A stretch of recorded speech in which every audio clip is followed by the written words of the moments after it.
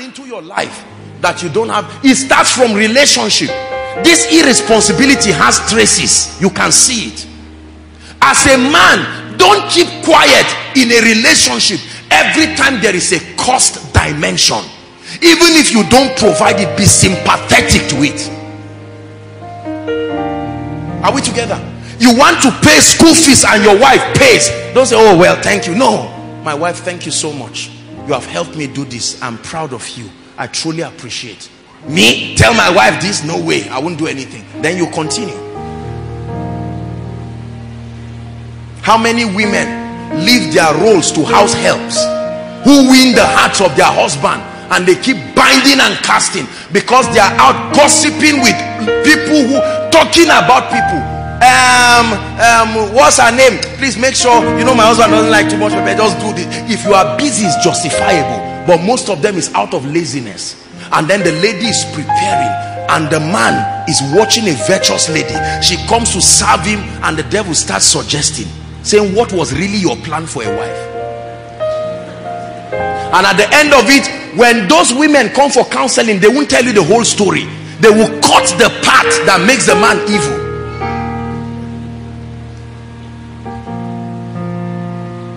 Are we together?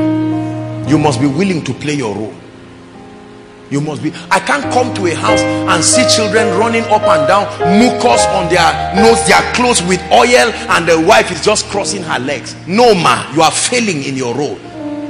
Just because the man helped to dress the children is not his role. The design of a woman is a reflection of her role. Visitors cannot come and sit down, and then the wife is just sitting, and then the man goes to the fridge. He's trying to quickly prepare something, and then, don't mind my husband, that's how he is. No, that's not how he is. That's how you made him. God made him to occupy a position of honor. Is God speaking to us? Yes. I must pray for you. It's a responsibility. I must attend to you as much as possible. It's a responsibility. I must sow into your life, not waiting for you to carry money and come and give me. No, sir. Brother, is that what you are doing in your relationship? Is that what you are doing in your marriage? Sister, is that what you are doing? Let's correct these things tonight. If you are not yet in a relationship, thank God. If you are not yet married, thank God, because now you are learning. You are learning. How many women are carrying the you see a child sick, children sick, 3 children sick, and you see the woman holding a hot umbrella in the afternoon, backing one and holding 2 with the umbrella, just singing praise and worship and going, and then the husband is somewhere, and you will find that man in a pepper soup joint somewhere. You see that? Or donating money to one man of God. It doesn't matter even if it's me. It's a sin. You take care of your family first. Don't carry any money and come and give any man of God and leave your family dying. God does not act like that. Are we together? And you are wondering, where is this woman's husband? Child is coughing, the other one is purging, the baby is crying, you see her tapping, the baby standing in the hot sun, and sometimes the husband can pass with a car and just wave at later. No, sir. No, sir. No, sir. Your father advised you that that's what he did to your mother, to respect him, but that's not the word of God. We've been called out of every tribe and every tongue and every nation. Is God speaking to us? Don't expect to change if you are not taught. It is the entrance of the word that gives light. Otherwise, your default mindset, even if you hated it, is what you will see playing out. I watch the way brothers treat ladies, and I know they are on their way to being bad gentlemen. Now I know that ladies have their issues here and there, but let me tell you, it is still not enough reason. Please, marriage is not by force. It's not the condition for heaven. If you must marry, be willing to play a role. It is true that the woman should respect you regardless of results, but results is like a lubricant to honor and submission. It is difficult for a woman to struggle to submit to a man who has proven himself to be worthy of honor. He said, let them that rule well be counted for double honor. Is God speaking to us? I'm going to stop here in that area. We're still going to talk on expectations very quickly. But listen, if you are in a relationship, or you are looking at a lady prayerfully, or you are looking at a guy prayerfully, it doesn't matter what category, or you are married, go back home tonight and ask yourself, if you want to get into business partnerships, what is your role? Do you understand? I'm coming into this business as what? Please, if you are a CEO here, or you have a business, you are leading a business, go back and find out all the people involved in that business. What is their role? Let there be clarity. If there is one boy running around your house, one girl running around your house, let them know, are they proteges, or are they sons and daughters, maybe spiritually or by reason of commitment? Don't leave vagueness in your house. Who enters your room and who doesn't? Who should enter your bedroom and who shouldn't? Who should open your wardrobe and who shouldn't? If you don't define it, one day something will happen that will surprise you. You see homes, there are times a man and his wife can sit down, they are discussing very private issues, and the next thing their mother or mother-in-law, somebody just bangs the door, and then, oh, you are discussing, but sorry, there's no, it's the fault of the man. Create a system of order. Anybody that comes under my roof should know their boundaries and their limitations. Are we together? Yes. Nobody should come to your house with your wife there and just enter your kitchen and start cooking. No, sir. If your wife authorizes her, or on grounds of friendship, that's fine. People cannot veto into your life like that. A man who does not have control over his spirit is like a city without walls. Put walls. There are walls in heaven. There's no enemy there. Yet there are gates to regulate and bring order. 12 gates.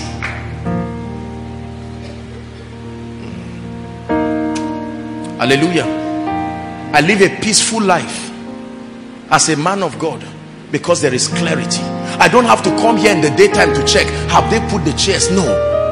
The people have been trained to keep their roles. Here and there, people forget their roles or don't meet up to expectations. Then you can lovingly call people to order. You don't blame everybody for one person's mistake. When there is clarity of roles, if there is no food in the house, you know who to blame. Transfer of aggression is proof of lack of wisdom. There has to be somebody. If it is systemic, you can pinpoint who should do this. You don't blame your wife for something children should do. Children are running around here and you finish eating and your wife does not carry the plate, and you have a young lady 13 years, she catwalks and pass you there. You call her back and say, no, pick that plate. You are going to become someone's wife. Daddy, I don't like this. This is the kind of thing. That's how I wash in that film. Tell her, keep quiet, fast. This is my house. I love you. I've been responsible. I don't mean to abuse you, but it is not under my watch. If I train you and you get to the age of discretion and you mismanage your life, I can stand before God and men and say, that is my daughter. I train her. Her life is not a reflection of my convictions. You remain my daughter, but you reap the consequence of your actions. But not when you are under your watch. Don't let anything under your watch in business and in life go out without definition. Expectations. Number 3. Let's talk about this and we pray. Is God helping us tonight? Acts chapter 3 and verse 3 to 5. Quickly. Every relationship has expectations. Marriage, business, career, church, mentor, mentee, father, son, daughter, husband, wife, whatever kind. Every relationship has expectations. Acts chapter 3, please. The Bible speaking about the man at Gate Beautiful. He kept seeing Peter and John. The Bible says that he saw them every time, and then one time when he saw them, they looked like they were rich. They created an impression that cultivated expectation. And then the Bible says, who seeing Peter and John, were they the only two that went to the temple? No. There was something he had been observing in them. That was his place of stay. And the Bible says he asked them for alms. Verse 4. And Peter, fastening his eyes implicated himself by saying, look on us. If he kept quiet, that man will say, talk, you are passing. The rest, he kept begging and the rest just did like this. But Peter stopped. Are we together now? Yes. Many people don't want children, but you stopped. You said, I want. You are implicating yourself. Many people don't want marriage. You stopped. You looked at a lady and said, I want to spend my life with you. Every time you make a proposal and a commitment, you are creating expectation. It says, look on us, verse 5, the last verse now. It says, and he gave heed to them, expecting to do what? Please talk to me. Expecting to, your wife expecting something from you, your husband expecting from you, God expecting from you, you expecting from God. Everything relational has expectations. Frustration in relationships are products of disappointed expectations. Now, many people are not vocal enough about their expectations. For most couples, it is hidden. They are not vocal to state it out, which in my opinion is very dangerous. There must be clarity of not only motives, roles, but expectations. Expectations of behavior. Hello, look up please. Expectations of contribution. If you get a job with a bank, they tell you what to expect and then they tell you what they are expecting from you. Is that true? Yes. You can see the way the worship team is dressed. Wonderful, lovely people.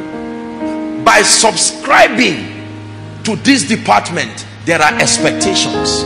You have expectations, but then there are also expectations. There are demands, and it must be clear. Imagine if they didn't plan what to wear. There are times that I believe you can freestyle. Everybody just wears whatever. At that time, you don't blame anybody for wearing what. We can't all agree to wear suit and then you just come in with your jeans and say, look, there's liberty in the house of God. No, there's expectations. There are times in the bank where they say, today we are wearing the vests. If you are in that bank and you are working, it's not whether you like it or not, it's the sacrifice for relationships.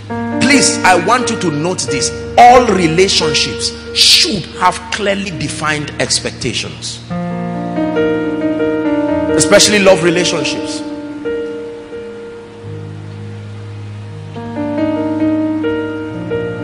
Expectations of behavior and expectations of contribution. What do I expect you to bring to the table as my wife? What do I expect you to bring to the table as my husband? I just entered a relationship with you. Congratulations. What do I expect you to bring? What is the expectation of behavior from me to you? What is expectation of behavior from you to me? Listen, don't say it does not matter. There is expectation of behavior. When a woman gets married, her husband expects certain behaviors. The man too should. There is a way you must behave. There is a way you talk. There is a way you reason. When God makes you a leader and anoints you, there is expectation. Expectation. When trouble happens in, let's say, a company, you see maybe a staff and a customer are fighting. They are all fighting. When a manager or a director comes out, he doesn't act like the person who just got a job. Don't insult me, or just because we live on the same street, I will remove this suit and beat the living daylight out of you. And while he's talking, a director comes out, his attention is called. He has been trained to create an expected behavior that reflects the values of the bank. And he comes and says, okay, calm down, what's wrong? And he said, your staff, every time I talk to him, he counts money, and there's, you people are all cheats in this bank. He says, all right, we apologize. And he's paining the staff. The staff is saying, this guy. He says, no, it's all right, just go up and wait for me. He doesn't even rebuke him. And then he tells the man, I'm sorry for doing this, we're giving you 2,000 naira extra. And God said, tell that your foolish man that I'm a valued staff. And walks out. You will think the director was cheap for doing that. It's called expected behavior. He now goes out and shuts the door and then blasts the hell out of his staff. And then when he finishes, They come out as if they were drinking tea together, because there is expected behavior. Does your home have an expected behavior?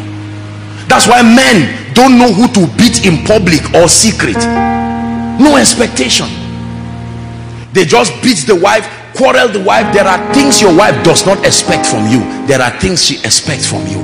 If you do not fulfill the expectations, the parties will be frustrated. Are we together? A woman cannot marry and still want her single life again. Something you must have given up something. A man cannot marry and still want his single life again. You used to stay out late 10:30 in the night for no reason. Now you are married and you say, please, that's how my life is. There is expectation of behavior. Hallelujah. You won't come and see me stand here. I'm not saying it's bad. You won't come and see me stand here flying chains and wearing all kinds of rings in my hand. They may not be wrong in themselves, but leadership demands expectation of behavior. Are we together? I can't come and stand here with clothes not ironed. As simple as that. If I were not in my position, it would not matter. But the position demands an expectation. Is God speaking to us? Every business, every career, and every love relationship must have a system of providing clarity of expectation.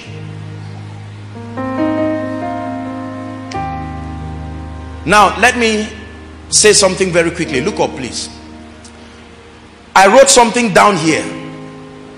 Never try, this is particularly for love relationships, never try to change a spouse's personality.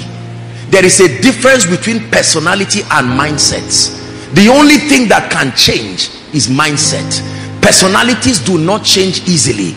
Most marriages and relationships are a cycle of frustration, because the man brings any lady and wants to force and mold that lady to reflect his idea.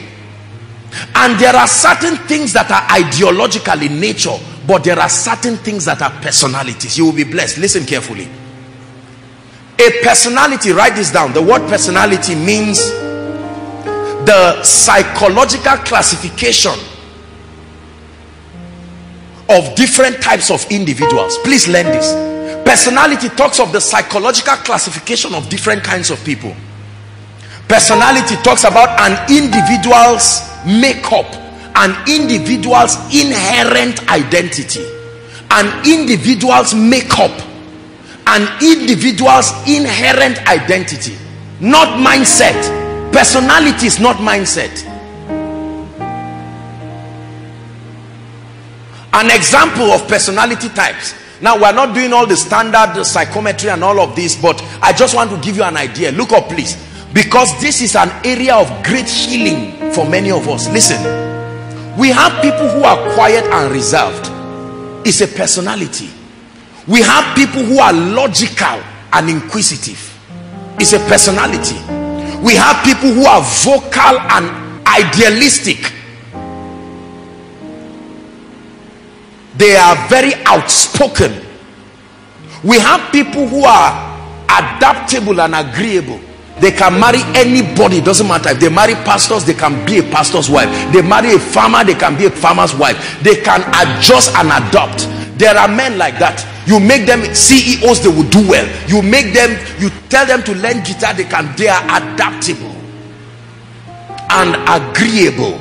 There are people who, let me tell you this, most relationship experts, most of them were fortunate to come into lives with people whose personalities resonate, and then they take for granted the ease with which their marriage is working, and keep writing all kinds of books and making it look like if you are not getting that ease, something is wrong. It's a lie. I don't have experience to speak over marriage, but I can tell you from the word of God and from people whose lives have been models that any marriage is hard work. Is that true? So there are people who are fortunate. They were able to resonate with individuals whose personalities are in tandem. So whether or not, with minimal effort, there is compatibility. So they carry their relationship and their marriage as a template and write books about it and mentor people. Marriage is like the signs on the palm of someone's hand.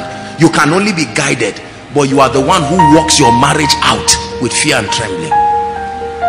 Is God speaking to us? There are people who are people oriented and fun loving. You will mistake them for being laissez-faire, but they are not. Even when they say someone has died, they can say and in 2 minutes they are laughing at something else, and you are saying, I expect you to be crying. You say, well, I used to have a friend like that, very interesting friend. Even when he was sick, he said he had malaria and he was still laughing on a call. I said, this guy, will you ever frown? Now you will see those people and be deceived that they are always joyful. No, don't let their personality betray you.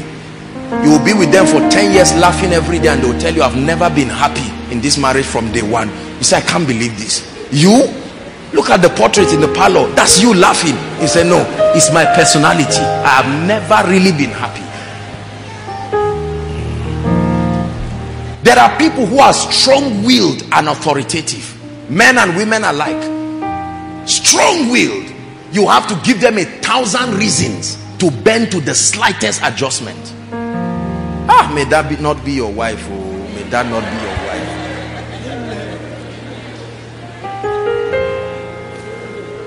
Strong-willed and authoritative. There are people who are argumentative and controversial. You ask them, what is 1 plus 1? I say, it depends on the base. Base what? A simple answer that you can give. They like it. They like being controversial. Are we together? Yes. You ask a very simple question, they escalate little things. I saw the way you smiled at that guy. And you know, in psychology, there's something called eye contact. They create stories out of nothing. I'm sorry I did this to you. Why did you leave it till now? I mean, there has to be a logic in this. I mean, you had a chance to say it in the morning, in the afternoon, you are saying it by night. It's a sign of argumentative. Now, they may not be bad. It's a personality. Most people are not guided. It's when they get married, they find out through experience that this is who and what I've married. Are we together? What is a mindset? A mindset is a viewpoint, a perspective, an established set of attitude. It's usually a product of orientation, I wrote here, that is created by information. The difference between a personality and a mindset is that a personality is inherent. It doesn't mean it cannot be adjusted. It can be adjusted by the power of the Holy Spirit, but it is inherent. A mindset is a philosophy you got as a result of an orientation that an information gave you. Now let me tell you this. No matter how please come, two of you. Let's assume that doctor is very quiet. Are we together? Let's assume that he's a very quiet person. Let's assume that David Dam is very vocal.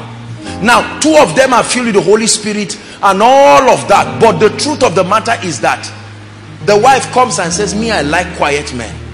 Then you came to this guy. You are going to frustrate him by saying don't talk. The personality will keep betraying you again and again. Okay, keep quiet, and he keeps quiet. After 5 minutes, sorry, that thing I wanted to keep quiet now. And then at the end he said, you are frustrating me. This is what happens in many marriages. The couples are on a mission to change. Supposedly, you can't change any man.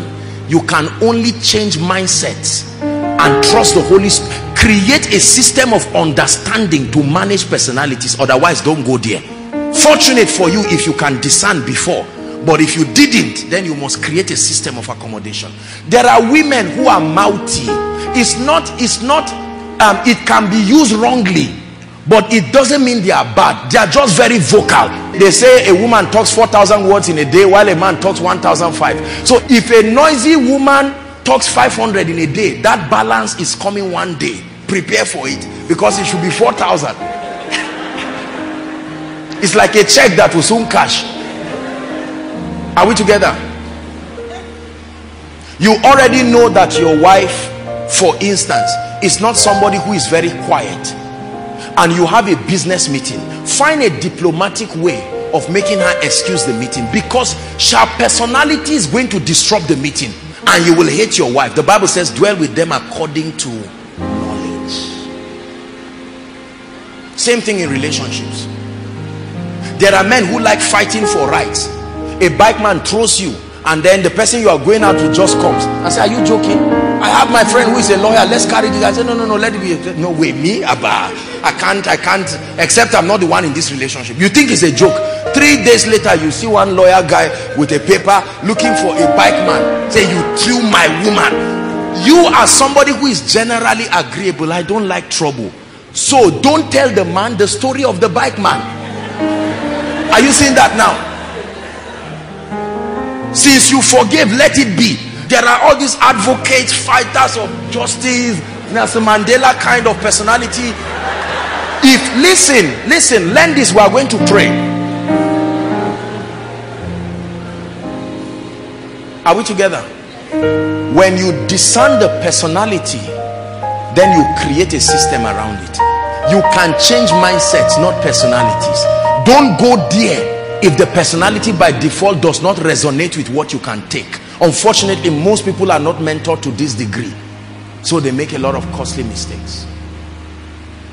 You're a quiet person, and then a woman is noisy, and you see her and say, is it that you are not hearing what apostle is saying? And she says, I'm sorry, sir.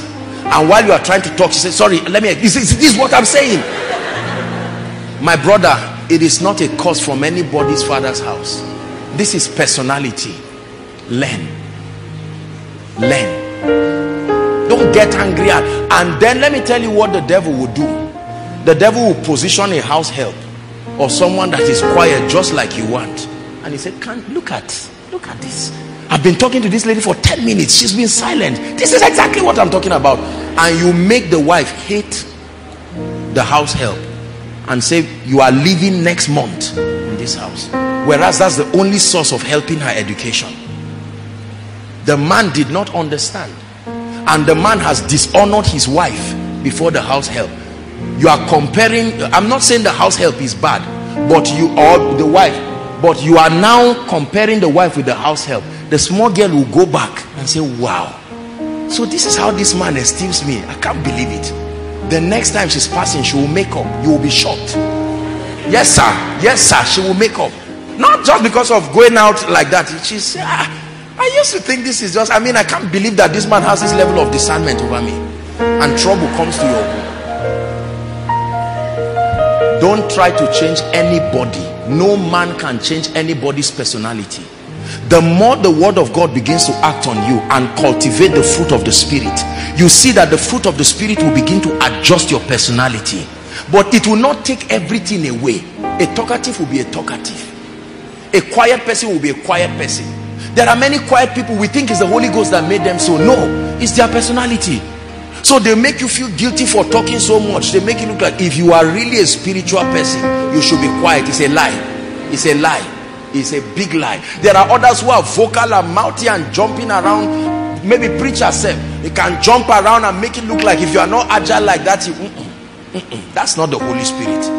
Let's separate between the one our personality brought in and the one that came. Just because you are anointed, Elijah was a temperous person, short-tempered.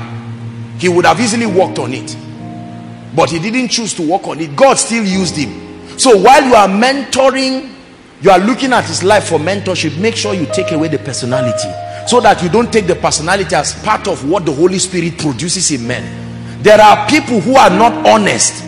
I can be angry with David Dam now and insult him and say it's the zeal of the Lord. No sir, it's not the zeal of the Lord. I have a personality problem. I must be unashamed to make this know that this is not the Holy Spirit. It is true that the Holy Spirit convicted me, but this that insult part was not the Holy Spirit. Are we together? You can change mindsets, but you almost may not be able to change personalities.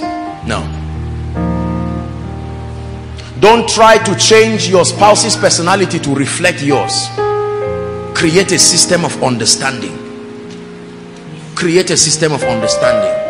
I've taught again, and many of us know from psychology that women respond to life emotionally and men respond to life logically.